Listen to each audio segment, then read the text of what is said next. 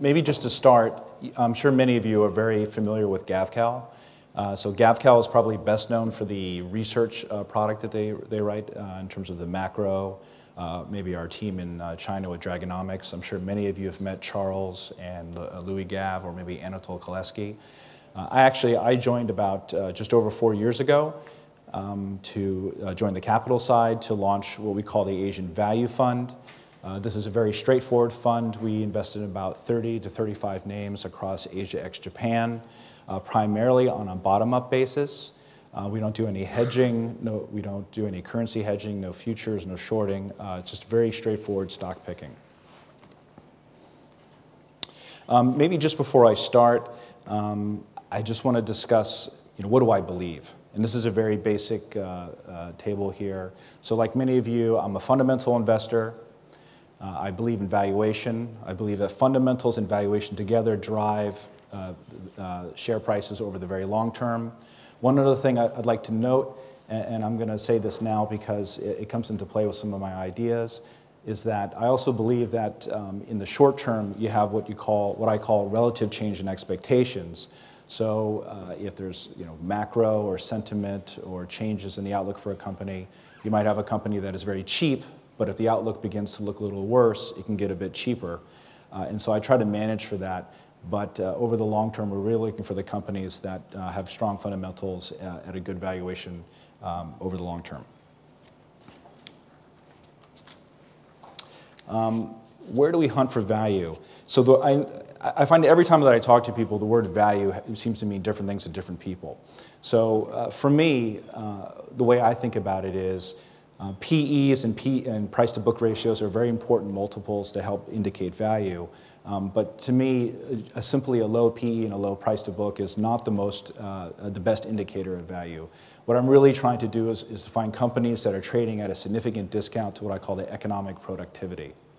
So in that case, at least in where I'm looking for my investment opportunities in Asia ex-Japan, what we do is we look at primarily quality names that are trading at attractive valuations. And the reason for that is very simple. Companies with a competitive advantage that's sustainable will have very good profitability, higher returns than their peers that can be compounded over long periods of time, and they tend to outperform.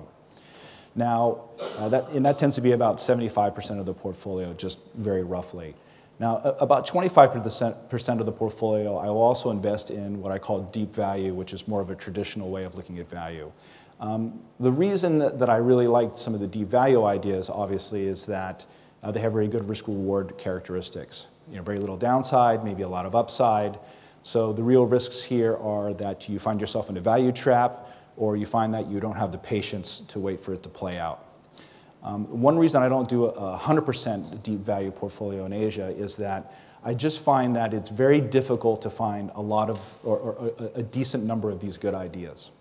And I think part of the reason is, and people may argue with me, but in my personal experience is that if you find companies in Asia that have very great asset value that's not reflected in the share price, you just don't have the legal framework to enforce those companies to make a change.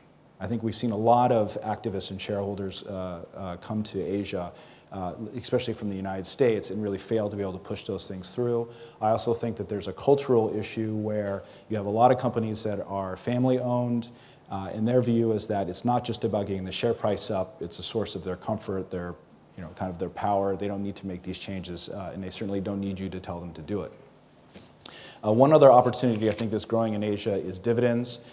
We've seen a lot of companies with very great balance sheets, very low payout ratios, huge cash flows, CapEx have been down. So I think over the longer term, you're really going to see a huge opportunity. It just may take time. I want to skip this slide. Now, given the kind of declines that we've seen in Asia ex-Japan, I just added this slide because I just wanted to talk about what do I think about the Asian markets. Now, it's not really my business to sit around and try to figure out where the bottom is in the market or where the top's going to be. But I do think it's important to have some kind of framework to think about it, especially in this situation as we have today where you're seeing a lot of babies thrown out with the bathwater. So we want to be able to think about, can we even see the floor? And so what I've done here is just in very simple terms, because I also believe in the short term, when things are looking ugly, people like to anchor themselves in something that's very simple to understand, and that's what I think is the 12-month forward PE ratio for the MSCI Asia ex-Japan Index. So as of around today, we're below 11 times earnings. The average over this time period has been about 13. Now the point here is that if you take a look at this chart, the bottom has really been just below 10.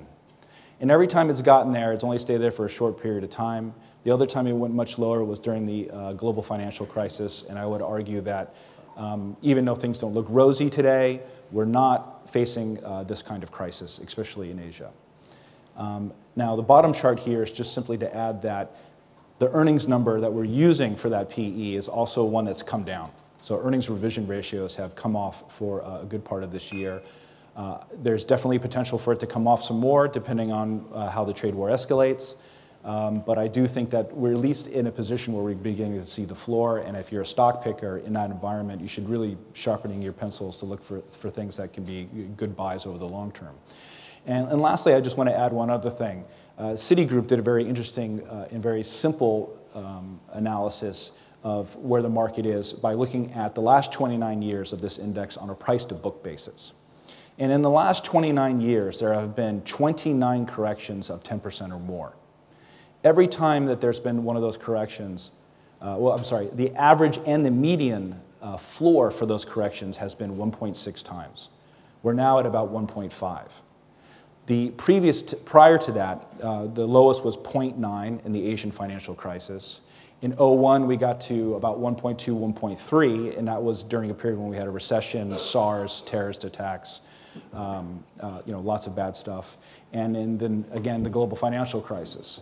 And so if we're at 0.5, could we get down to 0.3 or 0.2? It's possible. But then the question I would ask you is, are we really facing a crisis? Maybe things are slowing down, or maybe things are not looking that great. But I don't think that we have like the developed market debt crisis we had in 2008. We don't have the mismatch in currencies in debt that we saw in 97, 98. So I think that we're really getting towards a floor. Now, I want to talk about SK Hynix for one of my ideas, and it's funny because two of the prior speakers have talked about Samsung Electronics, and one of the key parts of this is memory. So, the bad thing is I hope that I don't bore you by talking about this, but I'm hoping that I also provide a different perspective on how to think about some of the issues around memory and the valuation. The negative part is that if three of us are talking about memory, I'm worried it's become consensus. So one of the things that I'd like to mention here is that the demand for semiconductors and memory is really changing.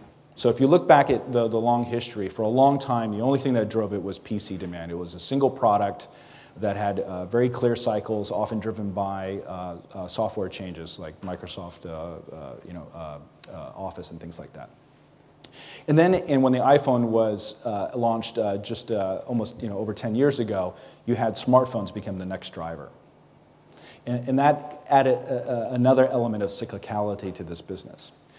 And if you just look at all these other lines that I've added there, what you'll see is that is really the new demand that we should be seeing, whether it's the demand is going to come from autonomous driving, hyperscale computing, the Internet of Things. There's just lots of things that we're going to see. And the important part is not only is demand going to go up, as has been stated before, but I think the other important part is that you're going to see multiple sources of new demand that have long product cycles, short product cycles, and when you put that all together, that means that the demand for memory, the cyclicality, should be more muted. And with most cyclicals, the reason that they get these low multiples is because of the volatility in earnings. I would argue that going forward, you're really going to begin to see that be more muted. And there are other reasons why I also see these companies being more profitable. The valuation in general, I believe, should be re-rated up. Again, I think it was Kurt that talked about Moore's Law. This is actually very critical to the story. In the past, Moore's Law was the observation that the number of transistors per square inch on an integrated circuit doubled every year or a little more than that. So you would have a 4 gigabyte chip. When you move to the next technology node, you would have a smaller chip at 8 gigabytes, so you'd have something that was cheaper to make and actually doubled the so-called supply of memory. But the problem is that the laws of physics are making this much more difficult to continue. So really what you're seeing going forward, and apologies for the typo, that really what's going to happen is you're not going to be able to get smaller and go to 16, or it's going to be much harder. You're just going to need more chips. And so if we go back to the previous chart, you have a lot of demand, but it's going to become more difficult to supply that demand. This is a very, another chart supporting that, is that sometimes when you get research from brokers or you get an email from them, they'll talk about, oh, you got to be careful, CapEx has gone up a lot. Supply is going to increase, prices are going to go way down, margins are going to collapse, it's over. Now, what I would argue here is that the issue because of Moore's law and the capital intensity of these businesses, even though the CapEx is going up, you're not actually seeing the bit growth increase. So if you look at the line at that top, the line part of that chart, it's actually, you see 20% growth going forward, but the CapEx is going up a lot. So unlike what you've seen in the past when you had large increases in CapEx and all of a sudden the bit growth went up 50, 40, 80%, we don't think that's going to happen anymore. And so you have an environment where it's harder to supply, a lot more demand. Again, it should be better. However, in the near term, we are seeing what we see in the lower left-hand chart, for instance, with DRAM prices coming off. So I think that's really why you've seen Micron come off quite a lot. Hynix has come off, and Samsung's is kind of languished a bit. And a lot of this is because people look at the DRAM price, it's coming down, it's a commodity, margins must be coming down. You shouldn't own it. Let me skip that chart. So when it comes to valuation, I like to look at things in a lot of different ways to better understand it. And some of the other speakers have talked about DCFs. I agree, I really don't like DCFs for determining share price targets or actual value. I have worked at many other shops where I really hated sitting around talking about DCFs or arguing about the discount rate, or having to look at a company that was laden with a lot of debt, had very little margins, where if you tweaked it by the margin by 10 basis points, all of a sudden you had 20% more upside. But what I do like to do is kind of a reverse DCF, which is if I put in assumptions that are just very, very conservative, what is it telling me? And so what I've done here is I said, look, for Hynix, let's just assume that this thing never grows again, that actually the margin falls. And I have a relatively high discount rate. You actually get close to the current share price. You actually even get a little bit of upside. And I think that these assumptions are perfectly absurd when you think about it because of everything that I've mentioned previously. Another way to look at this is, in terms, especially from the recent share price action, is if you look at the top graph, you see the share price versus the gross profit margin. It's amazing how all these memory names, also Micron included, the share price will go up when the gross margin goes up and come off when it comes down. So we've had really amazing gross profit margins for Hynix since the end of last year and actually going into the first half of this year. But you've seen the share price languish because people look at it as peak. And that's why, when you look at the company right now, it's trading at about 3.2 times forward earnings. To me, that's a typical, that would be considered an expensive price for a very deep cyclical. Having said that, I think that, again, going back to what we talked about before, going forward, the margin in the next down part of the cycle, I think is very likely or very possible to be actually equal, if not higher, than the last peak. And I'll go into some reasons why that's the case, largely to do with industry consolidation combined with demand. So I think that in the near term, to be honest, I own this stock in size starting back in mid-2016 up until about the beginning of this year. I don't own it at the moment, largely because of the decline in the DRAM prices, and then you combine what's happening in terms of tech in general. I think that as a value investor, you believe by definition in inefficient markets. So just as stocks get overbought, I think there's a very good chance it gets oversold. For instance, when I bought it in mid-2016, the stock had a over 10% operating profit margin, no debt. There had been almost no capacity investment for 3 years in the industry, but there's still very steady demand for DRAM, and it was trading at 0.8 times book. So to me, that made no sense, and it's one of the reasons why I bought so much of it. Again, you know, and I'll show you later where the valuation is today on a price-to-book basis also doesn't make any sense to me. Just adding in terms of consolidation, the interesting thing is that the top 3 companies have actually increased their total market share from 65 to 95%. And I'm willing to bet that it stays this way for a very long time, just because of unless we have a complete change in technology, this is going to stay this way because the capital intensity, and also, you know, making DRAM is not, as a previous speaker said, it's not simple. Like, you don't just go to the store, spend a few $1 billion, buy the machinery, set up shop, and start making it. The Chinese would like to do that. You know, we have some colleagues who've gone to China, and they said, you know, don't worry about us for 10 years, because it's not that easy. I think Hynix is interesting. I like Samsung Electronics. I just think Hynix might be maybe a slightly cleaner story because it's really all about memory. And again, they have very strong market share gains. Here, another look at the valuation. So the top chart here is the PE and the price to book. So if you look at the red line, that's the 12-month price to book, and it's just below 1. The PE, as I mentioned before, is at 3.2. Now we look at the return on equity. Now maybe that's a peak return on equity at over 30%, but again, looking back to what I've mentioned before, I really don't see how that number goes back down to previous lows, because we just don't have the capacity increases that are needed to see that change in supply and demand, and also we know that demand is going to be increasing. So the other things I might mention about Hynix is that just in terms of valuation, it has, again, no debt. If you like EV to EBITDA multiples, it's at about 1.6 times. I think that one of the risks with this company is that it is Korean. It is part of the SK group. For those who have invested in Korea over the long term, you know, one of the issues has always been that, especially with the SK group, is that they're not necessarily the most shareholder-friendly companies. I used to be, I remember when I was a telecom analyst, you know, 15, 20 years ago, and talking to SK Telecom, you know, they never returned money, even though their cash flows were huge. And even I saw them recently, I used to say, you know, it's such a simple decision for you to make. You don't need many people in the room to make that decision. Just give all that huge money that you have back to shareholders, and you'll feel more love than you've ever experienced, and they don't seem to care.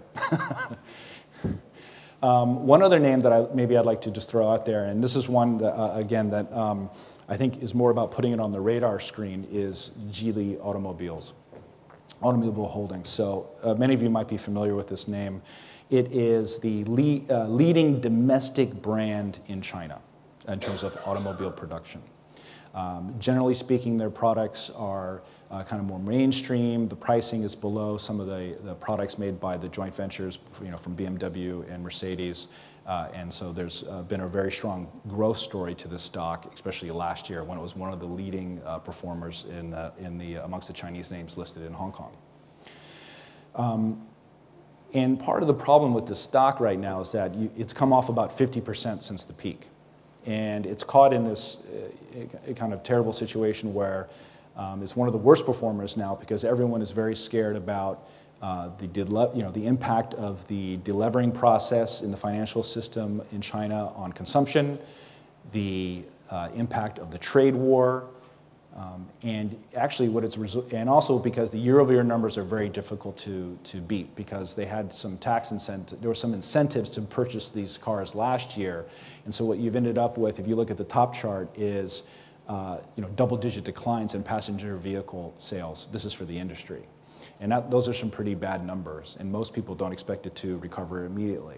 My view on this is that, sure, maybe the numbers are coming off, but I don't think this is a structural decline in the demand for cars, and especially not for Geely. And the reason for that is, not to be too cliche about the long-term potential in China, but if you take a look at the per capita penetration of cars in China, it's still very, very low compared to other emerging markets. And even in this weak market, you've seen Geely is one of the biggest market share gainers amongst everyone. Again, what we did is we just did the DCF process here. I just took the consensus numbers, and they're probably too high because if I put those in there, I get massive, massive upside because this is actually one of the most profitable automobile manufacturers in the world. And then what I did here is I said, well, let's just cut everything by 50%. We have a pretty high discount rate. Then we start getting closer to something that's like the share price. So as expectations fall, as the share price falls and begins to imply lower expectations, I think this stock can look very interesting. And then from more traditional metrics on a PE basis, it's fallen below 8. Yet we have a company here that has an ROE above 30%.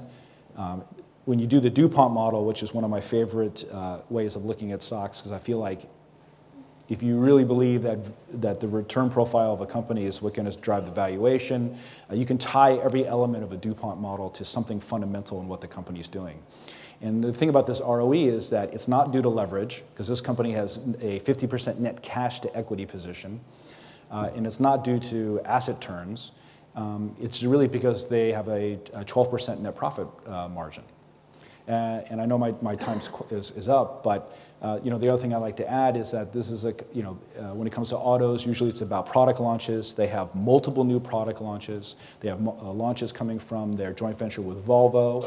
All of these cars are on the same platform, so you're going to have a lot of operating leverage, whether it's the internal combustion cars or their new energy vehicles, because there's a requirement in China that if you're making internal combustion engine cars, you have to have a certain amount of sales of new energy vehicles. All of this is on the same platform, so you're going to see a lot of operating leverage. They have a 5% dividend yield on a 30% payout ratio. Again, we know the net debt to equity is great. The free cash flow yield is also in the mid-single digits. So I think that as the hysterics continue in China, if this stock continues to fall, really is one to put on the radar screen. So I think that's it. So I hope I didn't take up too much time, but those are my thoughts. Thank you very much, Gavin. Are there any questions from the room? Yes. How do you see the auto market in China evolving with domestic competition versus European and US car companies in the next 5 to 10 years?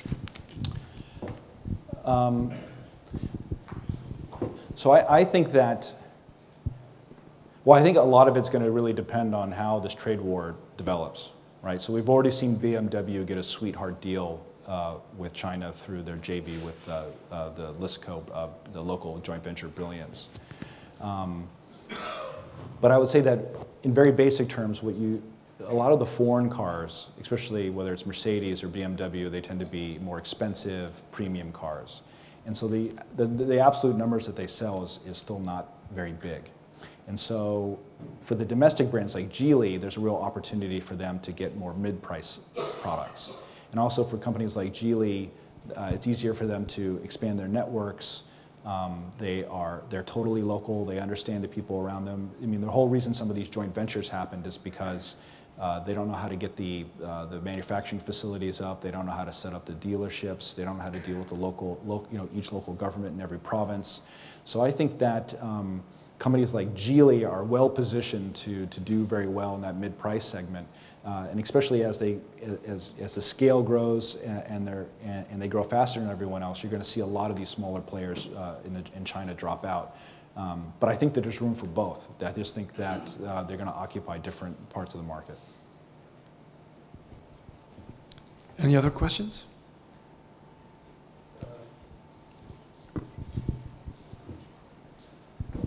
I'm aware of a class action against Samsung, Hynix, and Micron for pushing up the prices.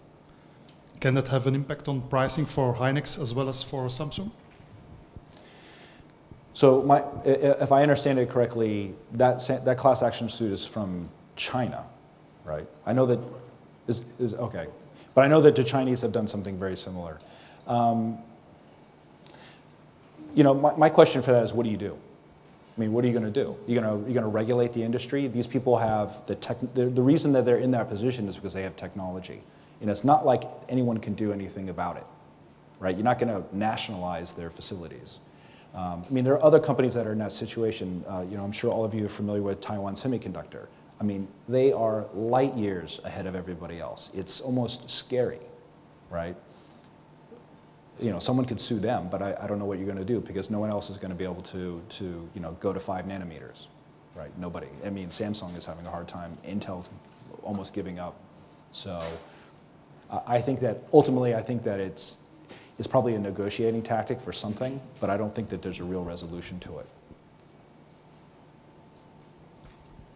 Any other questions?